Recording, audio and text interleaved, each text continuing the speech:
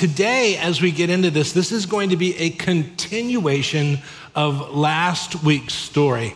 Now, one thing I want to say, how many of you would describe your family background as being somewhat dysfunctional? Okay, good, most of us. I mean, if you don't come from a family that's dysfunctional, how do you even exist in today's world? But I want you to know that today is going to be good for you, because no matter how crazy your family was, this family is going to be crazier. So it's going to give you a good feeling there. Each week, the big challenge is, what do you leave in and what do you leave out? Because there is so much. I want to give you enough that you get the picture, but hopefully that you'll take it to the next level and track down some things and see what the Lord might have to say to you. So again, what to leave in and what to leave out is always the big challenge. There on your outline, you want to write down that our story is going to take place over 7 years. So this is going to be about 7 years we're going to cover today, a little bit from last week, but it's 7 years. Jacob is going to be starting about 83 years old and is going to go through about 90 years old. So you want to write that down. Now, some might go a year later, some might go a year earlier, but it's right in that time period in his life. If you've been with us, this will be by way of reminder. If you're new to the story today, here's what's happened so far in the story. It was about 7 years or so earlier in the story that Jacob, who we're going to be talking about today, goes and deceives his father Isaac and his brother Esau. And he deceives his father and Esau and his father Isaac and his brother Esau into giving him the blessing. And so we talked about that when we were there. Esau, his brother, is so angry that he wants to kill Jacob. So Jacob is going to run for his life. And so he's going to leave where he was in southern Israel. He's going to go about 500 miles to the north to the area of Haran, where his uncle Laban lives. And so he goes up there. Now, when he gets there, he finds that his uncle Laban has 2 daughters. One is called Rachel and one is called Leah. Now, there's debate as we get into some of the names today, whether or not these will be the names that Laban, the father, calls them, or these are the names that Jacob will call them, because their names are going to be mentioned in the Hebrew, which Jacob speaks, but Laban doesn't speak that as his primary language. So there's some debate, and you just might want to know that. So he has these 2 daughters. Jacob falls in love with Rachel, and so he tells Laban, he says, I will work 7 years for your daughter Rachel. And so he does that, works for 7 years, and then on the wedding night, as you followed this story, Uncle Laban switches the daughters, and so Jacob goes into the tent, and he wakes up the next morning, and we find out that he has married Leah, not the one that he was in love with. Have I totally confused you, or are you tracking with me? Okay. All right. So Jacob wakes up, and he realizes that he's married Leah. So last week, we looked at the descriptions there in your outline from Genesis 29. It says, now Laban had 2 daughters. The name of the older was Leah, and the name of the younger was Rachel. And Leah's eyes were weak. Then the next word is but, or on the other hand, Rachel, on the other hand, was beautiful of form and face. Now, Jacob loved Rachel. So you have this contrast between the 2 sisters.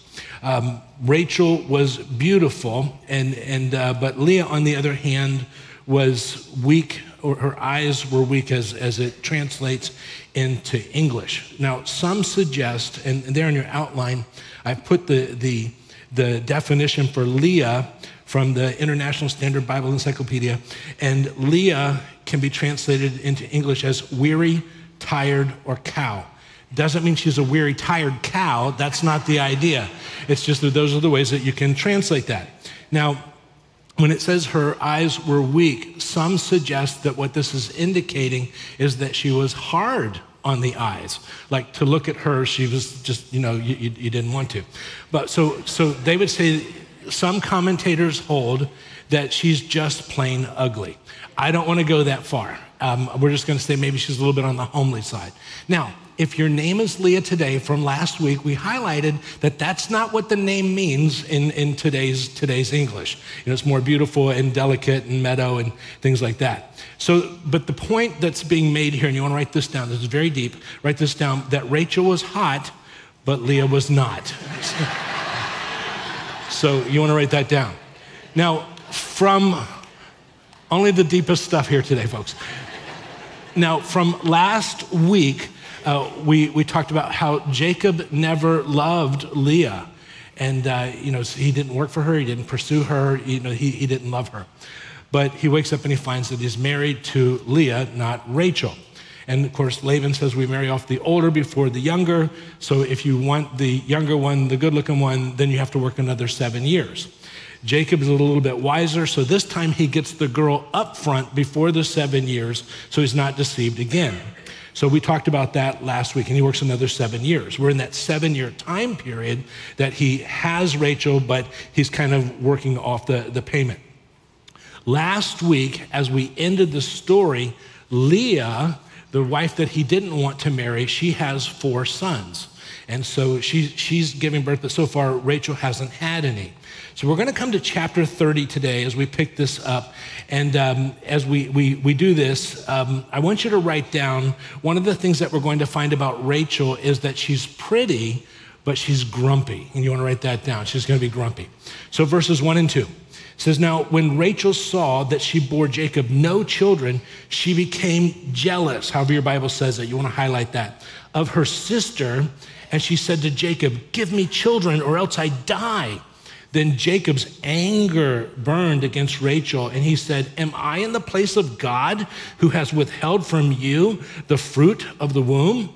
So here you have Rachel, and from last week, you'll remember her name means you, which is a female sheep. It's warm, it's cuddly, and all that.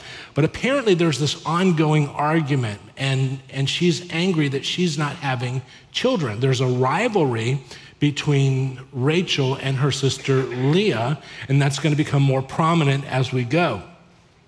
So she's pretty, and Jacob wanted to marry her, but Jacob's going to learn a very valuable lesson. And the lesson is this there on your outline, that it's better to live alone in the desert than with a crabby, complaining wife. No comment, please? No. So how grumpy is she? Well, interesting.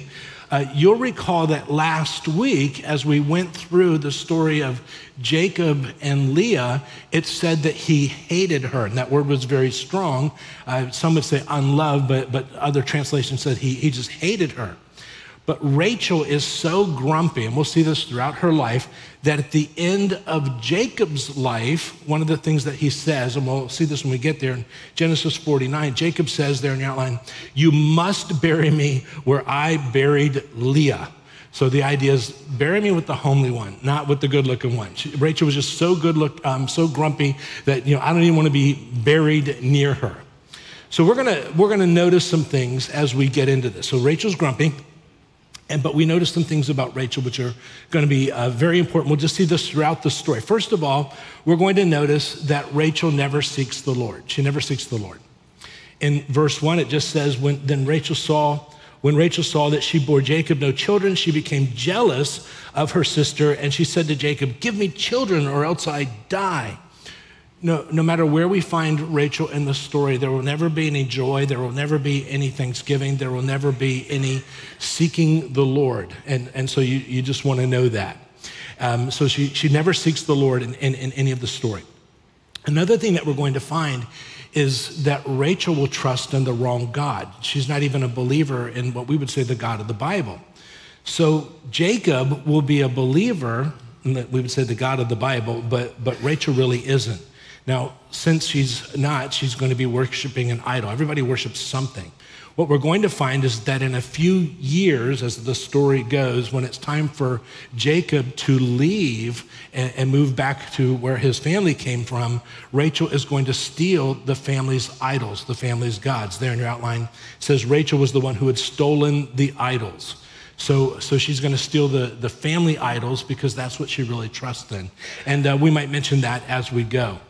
Now, she doesn't seek the Lord.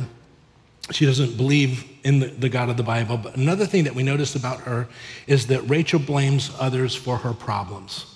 She blames others for her problems. In verse 1, once again, it says, now when Rachel saw that she bore Jacob no children, she became jealous of her sister, and she said to Jacob, give me children or else I die. The idea is she's blaming Jacob for not giving her children. She's saying it's all your fault. Now, as you know the story, Jacob has had 4 sons with her sister. So the problem's not on Jacob's end, but something's happening with Rachel where she's not getting pregnant. And so Rachel's the kind of person that no matter what, it's never her fault. It's always somebody else's fault. Anybody know anybody like that? It's never their fault. So that's kind of the thing. In her mind, she's not the problem. So Rachel doesn't seek the Lord. She becomes confused in her thinking. And then ultimately what we're going to find, and you want to write this down, is that Rachel finds the wrong answer in her culture, So verse 3, it's going to tell us, she said, here is my maid Bilhah. You want to underline Bilhah. Go into her that she may bear on my knees, that through her I too may have children. So Rachel doesn't seek the Lord, so she goes to her culture to find the answer. And when you see this, she says, go into my maid.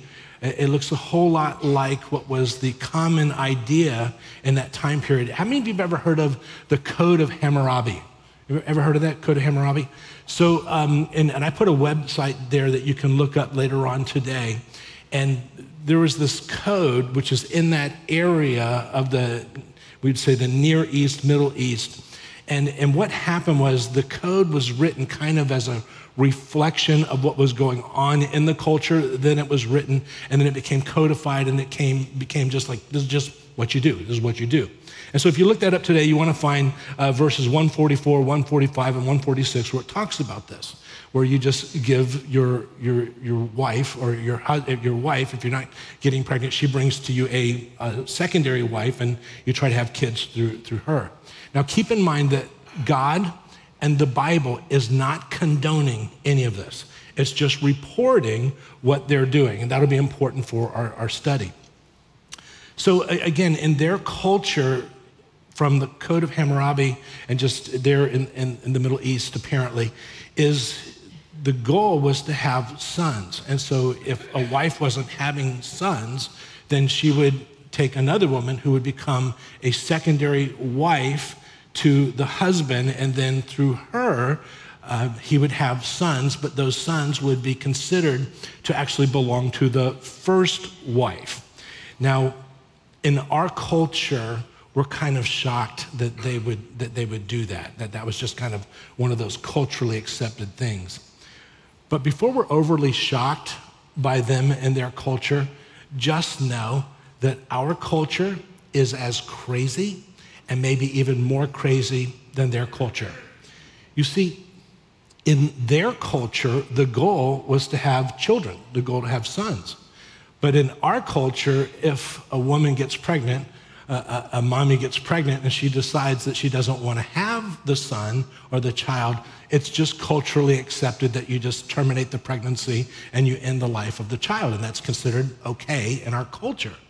Well, in that culture, interesting, in our culture, whether you're in elementary school or junior high or high school, and apparently going to kindergarten now, that we're just told you just have sex with whoever you want. And that becomes culturally acceptable. Now, interesting thing about their culture, they would only have a physical relationship with somebody that they were actually married to, even though that marriage might look very different than how we would perceive marriage. But in their minds, it would only be with somebody that they're married with. So their culture, we might look at and say, is crazy, but our culture is just as crazy and maybe even crazier, just in different ways. Which is why, as believers, we are to go to the Lord to find out what we're to do, not to our culture. Does that make sense? So we want to talk about that because here, Jacob is going to be a believer, but what he is doing is he is allowing so much of the local culture to infiltrate his family. And although God is going to use this family, we're going to find that this family is going to become a train wreck as we go. So I would suggest that their culture and our culture is driven by a spirit, but the spirit that drives it is not the Holy Spirit. And so we're going to see how that all pans out for them. So again, God's going to use Jacob's family, but his family is going to be a train wreck. Now, when Jacob comes to the end of his life and he looks back over all the years and the parenting and the family and how he did life and how he did just family and all of that, Jacob is going to say there in your outline, Jacob said, all the years of my life have been few and painful. When he looks back over his life, he's allowed so much of the current culture to infiltrate his family that he says it was just painful. It's just painful. And we'll talk about that as we go. So far, so good? So not seeking the Lord and then looking to her culture to find answers, we have verse 4. So she gave him her maid Bilhah as a wife, and Jacob went in to her. Now this is interesting. Names are always important in the Bible. Bilhah just means confused. Does everybody see that? It means confused. So he's married Leah. She's homely. Some suggest just plain ugly. He's married Rachel, but she's grumpy. So Jacob marries Bilhah, but she's just confused. And so you want to write that down. See how that goes. Well, verse 5, it says, so Bilhah conceived and bore Jacob a son. Then Rachel said, God has vindicated me, however your Bible says it, and has indeed heard my voice and has given me a son. Therefore, she named him Dan. She names him Dan. Now, Dan just means, in the Hebrew, it just means judgment. We'll put that there on your outline. And she thinks that God has vindicated her because she has given this other woman to her husband. The other woman has become pregnant, and she sees that as God's vindication. We'll talk about that. I want to suggest that Rachel can only give confusion Bilhah because Rachel herself is confused. Her wisdom is not coming from the Lord. Her wisdom is coming from the culture. One of the interesting things that we'll find as we travel through this, we're going to find that as you have these 12 sons that are born, none of them will contain the name of God in their name. So when we say Dan here, that just means judgment. Now, my middle name is Daniel. I go by Dan. But Daniel, but you have Dan, and then you have the El, which means God. So it would become very common hundreds of years after the first 12 are born to attach the name of God somehow to the family, to the names of the children. So Danielle will be God is my judge, or judges with the judgment of God. And so as you go through the Bible, you find all of these names like Joshua or Yehoshua, which is Jehovah is the Savior, Jehovah saves. But here in these names, what we're going to find is God, the name of God, is not attached to any of these names. And we'll talk about that as we go. So it doesn't get better. It doesn't get better. So verse 7, it says, Rachel's maid conceived again and bore Jacob a second son. And Rachel said, with the mighty wrestlings, I have wrestled with my sister. There's this rivalry like Jacob and Esau. I've wrestled with my sister, and I have indeed prevailed. And she named him Naphtali. Naphtali there in your outline just means my wrestling. So Rachel hasn't had any kids at this point, but her maid, Bilhah, now has 2 children with Jacob. Now, I love this from the Living Translation. It says, Jacob named him Naphtali, for she said, I have had an intense struggle with my sister, and I am winning. Well, she's given confusion, Bilhah, because she is confused. Her sister has had 4 children. Rachel so far has had no children. Her maid is given, this will further divide the affections of the family, but Rachel thinks that she is winning. That's confusion. Would you agree with that? That's just confusion. She's just confused. Rachel doesn't seek the Lord. She looks to her culture to make decisions. So she's operating out of her culture. And in verse 1, we underline the word jealousy. So she's operating out of jealousy. She's making decisions that are going to affect the family very negatively as it goes. So the question is, does it get worse or does it get better? Well, it's actually going to get worse. So far, Jacob has married Leah, we might say homely, some would say just plain ugly, Rachel, who's grumpy, and then Bilhah, who's just confused. But here's where the competition heats up. Verse 9, it says, when Leah saw that she had stopped bearing, she took her maid Zilpah, underline Zilpah, and gave her to Jacob as a wife. Zilpah, it turns out, from Easton's Bible Dictionary, just means drooping. I'm not going to touch that one. We're not going to do any fill in the blanks. I'm not even going to talk about it. I just put that out. That's what it says. But so far, he's married homely, grumpy, confused, and drooping. So that's where he's at. Let's go to verse 10, shall we? Verse 10. Now, Leah's maid, Zilpah, bore Jacob a son. And Leah said, how fortunate. My Bible says, how fortunate. So she named him Gad. Now, this is interesting because Gad, there in your outline, means Lord of fortune. Then it tells us the specific Lord, or troop of Baal, or Baal for some of you. So Lord of fortune, or troop of Baal. So your Bibles will translate this 2 different ways. It will say, Leah said, how fortunate. So she named him Gad. And then other translations will say, Leah said, a troop cometh, because you can translate it that way. And she called his name Gad. Although the God of the Bible is not mentioned in any of their names, one of the things that we notice is that the God Baal, is actually hinted at in at least one of the names. This just tells you the spiritual temperature of the family at this point. So far, so good? So God, keep in mind, God is going to use this family, but there's going to be some great regret as they go. Verse 12, Leah's maid Zilpah bore Jacob a second son. Then Leah said, happy, underline, happy am I, for women will call me happy, underline. So she named him Asher. So Asher just means happy. So she thinks now she's going to be happy because her maid has now given a son to Jacob. Well, verse 4, again, that reflects the culture. Verse 14. Now, in the days of the wheat harvest, Reuben was the firstborn of Leah. Reuben is probably 4 or 5 years old at this point. And so that's about the age that he is. Reuben went out and found, my Bible says, mandrakes in the field and brought them to his mother Leah. Then Rachel said to Leah, please give me some of your son's mandrakes.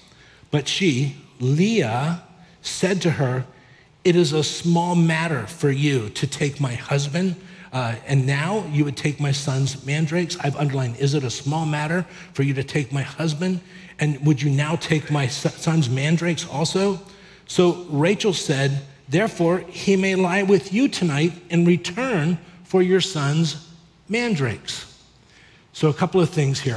First of all, you'll remember that Leah was part of the deception. When she switched at the honeymoon and she comes into the tent, she never says a word. She just allows herself to go through with that, never brings it up. So she was part of the deception. Jacob never loved Leah. He never worked for her. He never pursued her. But he wakes up the next morning and he finds that he's married to her. But here, Leah blames Rachel for her husband's affection. She says, the problem is that you've taken away my husband from me, not realizing that he never wanted to be married to her. So then you have these mandrakes. How many of your Bibles say mandrakes? Something like that, okay. Now, when it says mandrakes, depending on the commentary you read, nobody really has any idea what these things are. They're a fruit, that's all we know. That's the only thing we can really be sure of. Some suggest that these might be associated with some type of aphrodisiac or fertility. We don't really know. But apparently, Leah takes the deal. She gives the mandrakes to Rachel, and so then she has, we'll pick it up in verse 16. When Jacob came home from the field in the evening, then Leah went out to meet him and said, "You must come in to me, for I have surely hired you with my son's mandrakes." So he lay with her that night. And God gave heed to Leah, and she conceived and bore Jacob a fifth son. And Leah said, and this is very important, "God has given me my wages because," and you want to underline that word because I gave my maid to my husband, so she named him Issachar. Very quickly, just know that the mandrakes were not used in getting Leah pregnant. It was Leah's son that had the mandrakes, whatever they are. She gives those to Rachel. Rachel has the mandrakes. So then Leah gets Jacob for the night. So that they had nothing to do with it. They're not even with Leah. But she names this child Issachar. In the Hebrew, it would be Yishachar, which means God has given me my wages. It comes from the root word there, sakar, which means payment of contract, concretely salary, fare, maintenance, by implication, compensation, benefit. She believes that God has paid her by giving her a child. And here's why she thinks God has paid her by giving her a child. Verse 18. Verse 18, it says, "God has given me my wages." This is my payment because I gave my maid to my husband, so she named him Issachar. Here's what this means. She's saying, in essence, I didn't want to give my maid to my husband as a wife, but I did. I denied myself because I felt that it was the right thing to do, and now God has blessed me for giving my maid to my husband.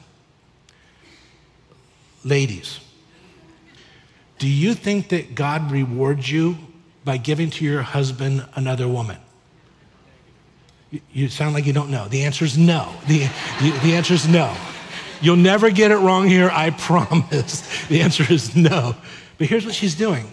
She's connecting the dots, but she's connecting the wrong dots.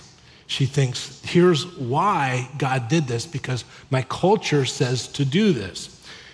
As humans, we have this need to have meaning. So events happen sometimes, and what we do is we ascribe meaning to the events. And what we do is we connect the dots.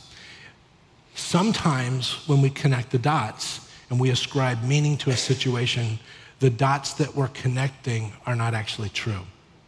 So for instance, one of the things you'll hear in church world, you'll hear something like this.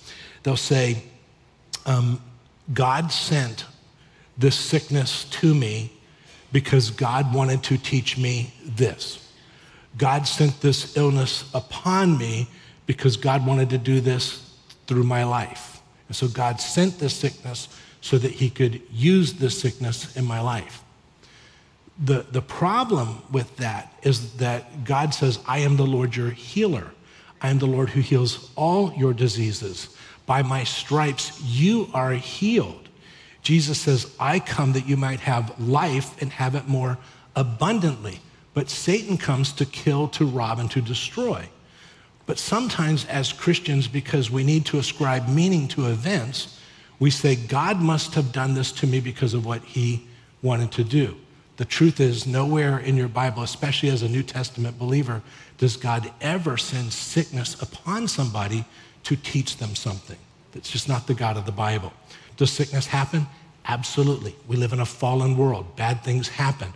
but you never want to say, God sent this to me because God wanted to do something. When we do that, we're connecting the wrong dots, and we're basically ascribing to God what God says is more likely the work of Satan. Does that make sense? So we do the same thing. Well, Leah's connecting the dots, but they're the wrong dots, and she's coming to the wrong conclusion. Well, verse 19, Leah conceived and bore a sixth son to Jacob. Then Leah said, God has endowed me with good gifts now, good gifts. Now you want to underline, now my husband will dwell with me because I have borne him 6 sons. So she named him Zebulun. Zebulun. She says, I've given him 6 sons. Now he's going to love me. He's going to dwell with me. He's never loved her, but she says, now if I finally do this, he's going to love me. So she names him Zebulun. There in your outline just means dwelling or habitation. He's going to want to be with me now because I've given him 6 sons. Leah knew that she was unloved, and she knew that Jacob did not want to be with her. But here's what she does. She spends her whole life trying to get his affection, and she keeps thinking, if I just do this, then he will love me. It never works. It never works. You'll remember in the last chapter, Leah begins to have children. She knows that she's unloved, but in the last chapter, 29:32, it says, Leah says, surely my husband will love me now. She thinks, if I do this, he'll love me. But that never works. Well, it's just a few verses later, and Leah, she says, he gave birth to a son, and she said, now at last my husband will become attached to me because I have borne him 3 sons. Well, it didn't work. He didn't become attached to her. It never works. So here in verse 20, Leah said, God has endowed me with a good gift. Now my husband will dwell with me because I have borne him 6 sons. So she named him Zebulun. It never works. Without going off on a tangent, if you're here today and you're in a relationship and you're thinking, if I just do this, surely they will love me. It does not work. It has never worked. And this whole chapter just continues to drive that point home. Well, verse 21, it says, afterwards she bore a daughter and named her Dinah. Now, Dinah, there in your outline, just means judge. It's kind of like the female of Dan. We're not told of the daughters. Dinah is the only daughter that we're told about because the story is all about the sons who become the heads of the 12 tribes of Israel. But Jacob has a bunch of daughters with these women. We're just not told their names. So we'll see that later on. There in your outline, we get to Genesis 46 and also in chapter 37. But in Genesis 46, Jacob, took with him to Egypt his sons, his grandsons, and his, what's that word? Daughters and granddaughters. So he has daughters and he has granddaughters. We're just not told their names because the focus is in on the sons, the 12 tribes. Why are we told about Dinah? Well, we're told about Dinah because she's going to be part of a very sad story when we get to chapter 34. And we'll talk about that then. Well, verse 22. Then God remembered Rachel, and God gave heed to her and opened her womb.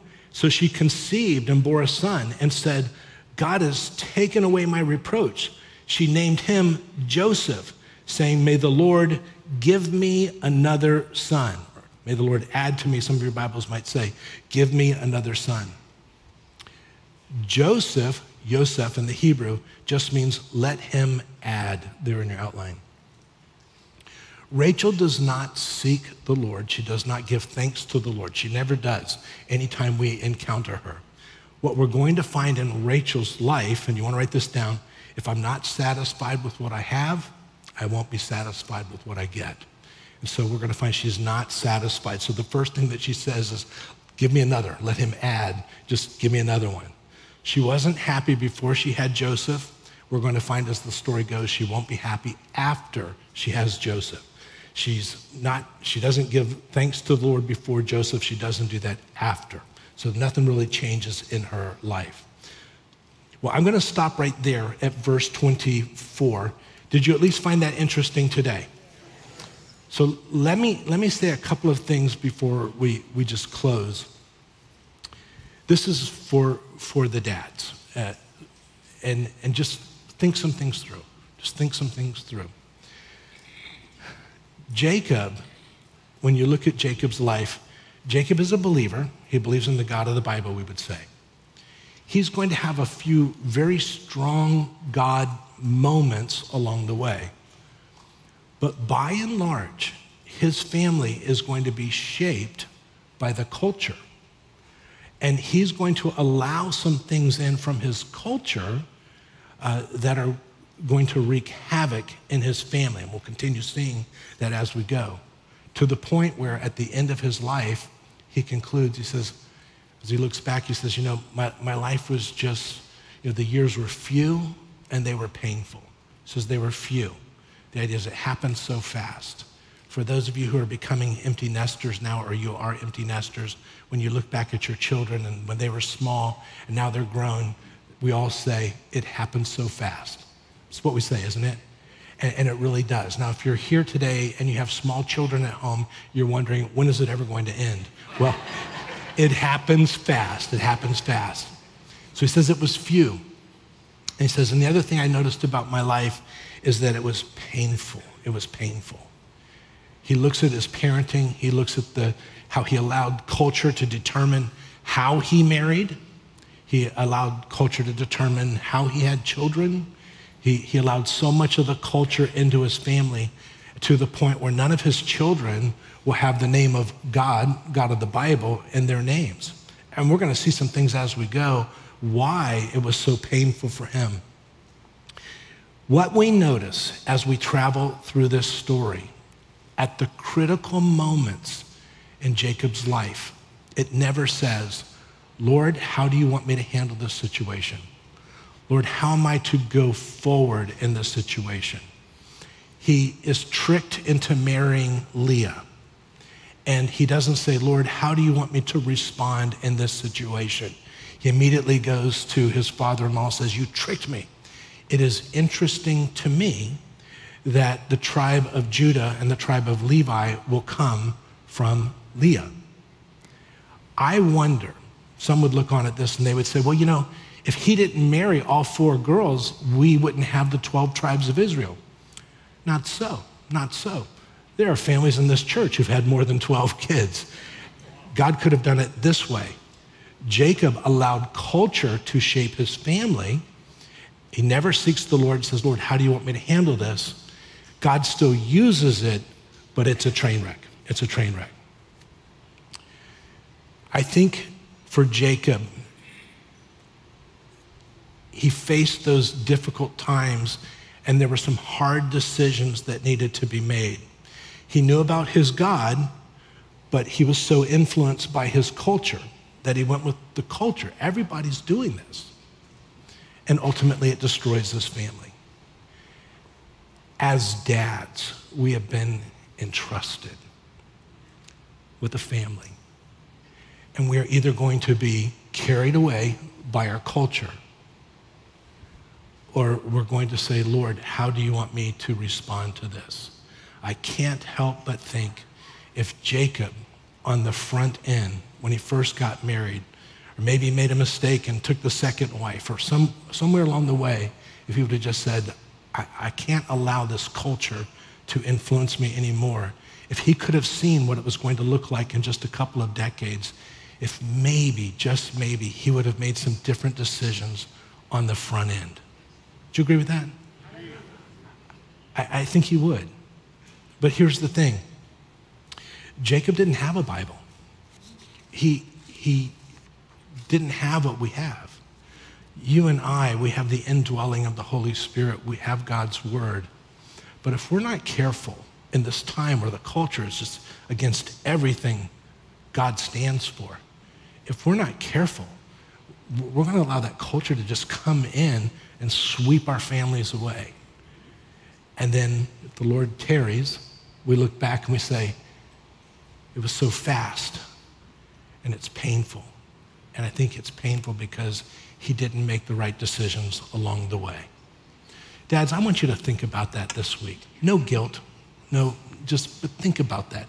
Make sure that it's your God who's determining how you parent, how you do marriage, as opposed to your culture, because the culture might be wrong. I suggest that it is. That make sense? So with that, let's go ahead and close in prayer. Father, thank you so much for this congregation. Thank you for your word. Thank you for your Spirit, the indwelling, empowering of your Holy Spirit. Father, we know where the culture is going, and so we just look to you. And Lord, at those pivotal times on a daily basis, we want to say, Lord, reveal yourself. Tell me to go this way or that way. Help us to discern between what's you and what's culture, what's right, what's wrong, what's truth and what's error. And help us to lead our families to the place where they can grow and know that you are a true God, you're the living God, and you really do act on behalf of your children, your people. Lord, I pray that you keep each and every one of us until we meet again. It's in Jesus' name that we pray, and all God's people said, amen. God bless you guys. We love you. We'll see you next time.